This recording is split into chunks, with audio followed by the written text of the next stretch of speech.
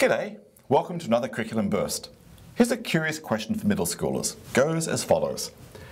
5 friends compete in a dart throwing contest. Each one has 2 darts to throw at the same circular target, and each individual's score is the sum of the scores in the target regions that are hit. Got it. So throw darts at a target, I guess they've got scores on them, add up the 2 values, that's the score each person gets. Bingo. The scores for the target regions are the whole numbers 1 through 10. So I guess there are 10 regions. One is worth 1 point, 2 points, 3 points, 4 points, 5, 6, 7, 8, 9, 10. All right. Each throw hits the target in a region with a different value.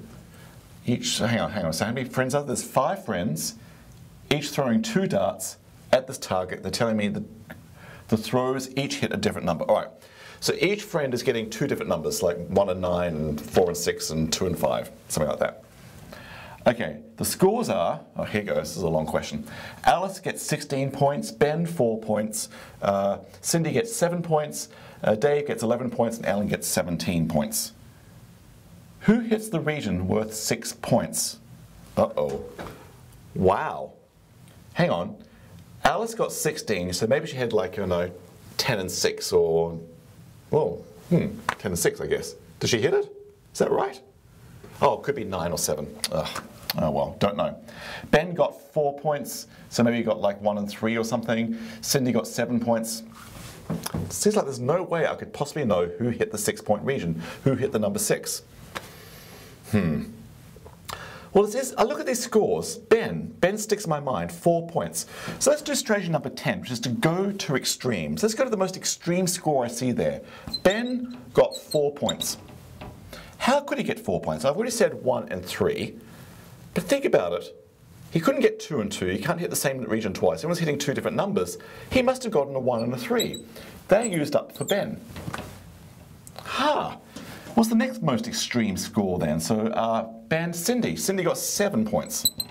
How could she possibly get 7? Well, it can't be 1 and 6 because Ben got the 1. I guess it could be 2 and 5, or it could be, no, it can't be 3 and 4 because Ben got the 3. Cindy must have had 2 and 5. Oh, this is gorgeous. Maybe I can work my way through the extremes. What's the next less extreme? That's going to be what, Dave with 11. Maybe everything would fall into place and I can actually see who got the region 6. This is exciting.